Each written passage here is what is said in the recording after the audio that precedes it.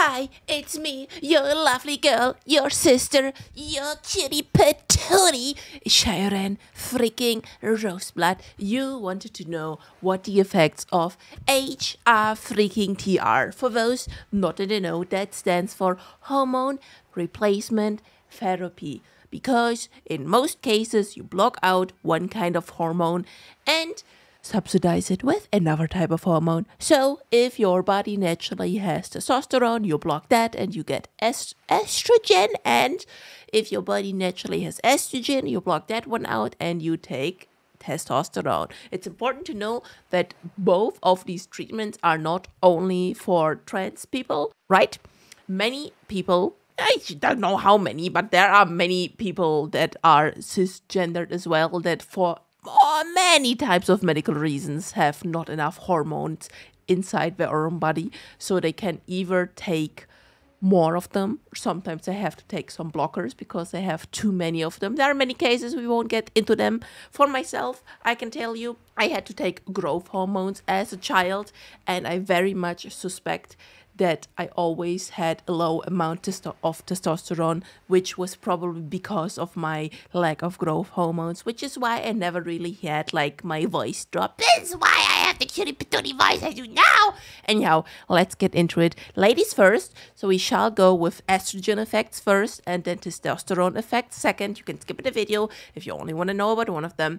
Here we go. So number one for estrogen, the girl pills, the girly pills, the cutie, the gummies, the feminine. Yes, dude, many people call them feminines and I love it. So all of these information was from a medical website. I will leave the link down below for both estrogen and testosterone. Let's start. So of course, the very most important thing for many people, not all, but many, myself included, on estrogen. After a while, you get boobies, they start to grow, and they grow, and they grow, and fun fact, did you know that every single being, human being, has a genetically a boobie size? It doesn't matter what your assigned gender at birth was, it doesn't matter who you are, every single person has an assigned cup size.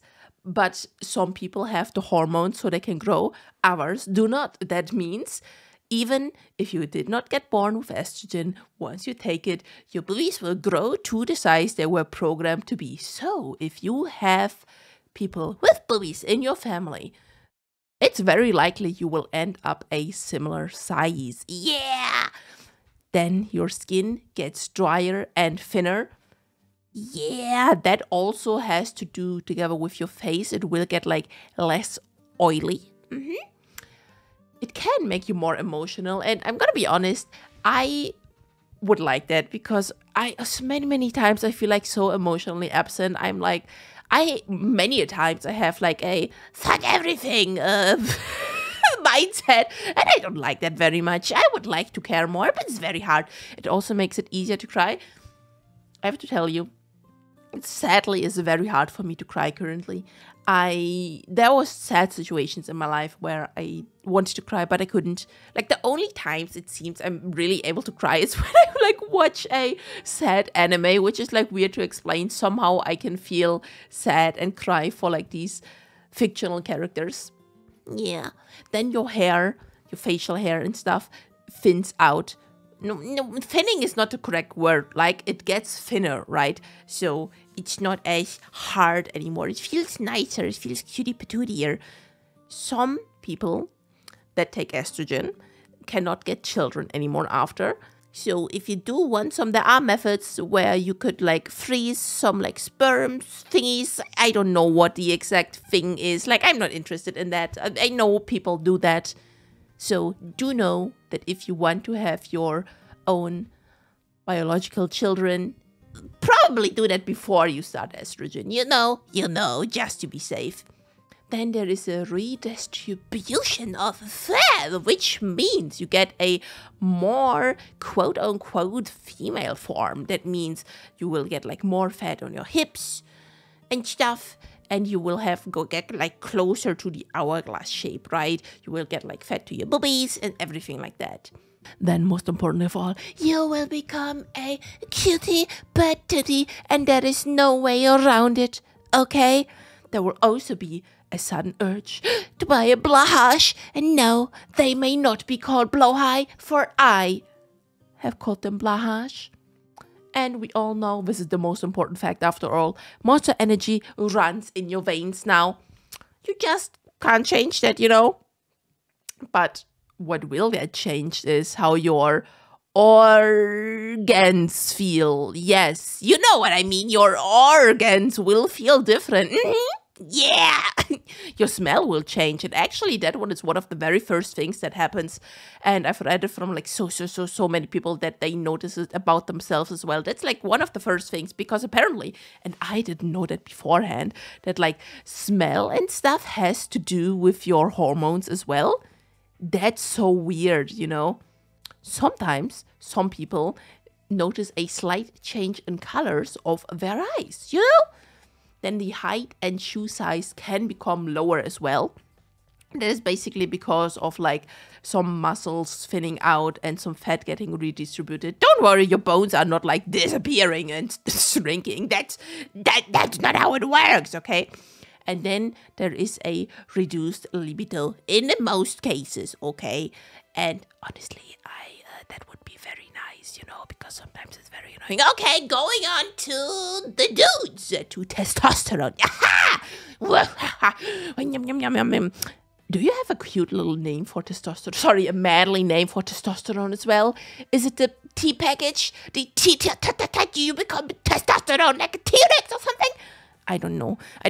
Listen, I had not researched what testosterone does and does not do beforehand, because I obviously was never interested in getting more testosterone. So I did research for this video. So that is all secondhand knowledge here, basically. So apparently your beard hair will start to grow. Basically, you gain the ability to grow like beards, full ass freaking beards. That's kind of cool, you know. If you want a beard, that's cool. I like dudes with beards, you know. And then your hair grows thicker and sometimes darker. Like, isn't that weird how hormones have to do with your like eye color and then like your hair color to a degree as well? That's very weird, actually. Then your voice gets deeper.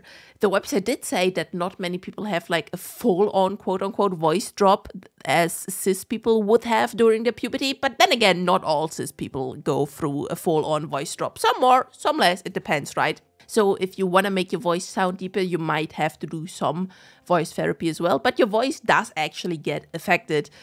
Not like on estrogen, where your voice sadly does not get affected until it don't work, okay? Your skin will get thicker and oilier. Have fun with that, you know? Have fun with that. And apparently, I also didn't know that you may develop acne now. Probably has to do with the thicker and oilier skin, I'm not sure. Then your legs and arms get more muscles. And your muscle mass in general increases, which also makes your strength increase. You are gonna be a strong bear. You will protect me, okay? You will protect all of us, cutie patooties. Thank you so much. Yeah.